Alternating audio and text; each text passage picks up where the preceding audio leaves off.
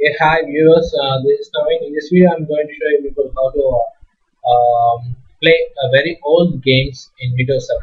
You know that Windows 7 doesn't allow you anything to play, but with this software, you can play all the DOS files like .exe files.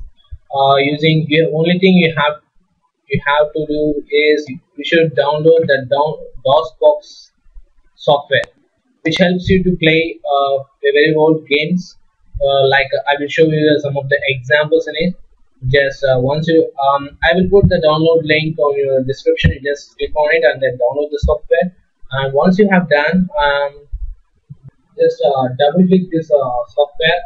And now once it open, it look like this.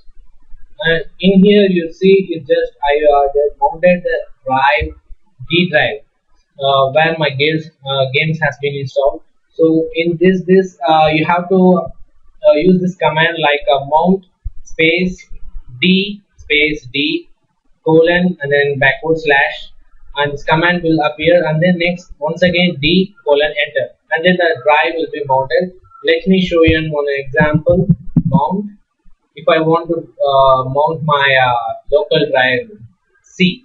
So this is how we have to do: mount C space C colon backward slash enter. It is not, it says that it is not recommended or something like that, but it can be mounted, and then just type C colon enter. And now you can see the C drive has been mounted. Just so you can use this command like CLS, which can be used to clear the screen. Enter. So like this.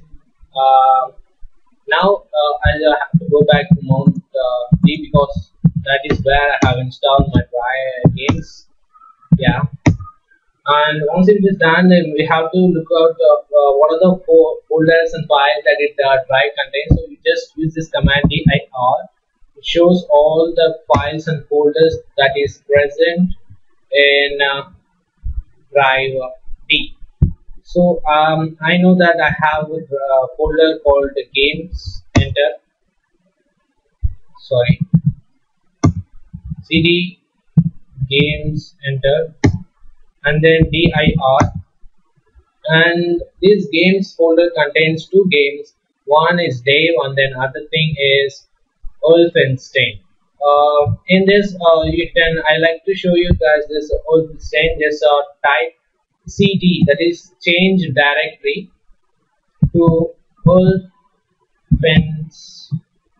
colon, that is not a colon, something symbol, and one enter.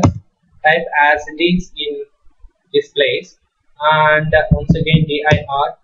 It shows the files that it contains. We need only this .exe file, so you just have to type cls, which is your be used to clear the screen.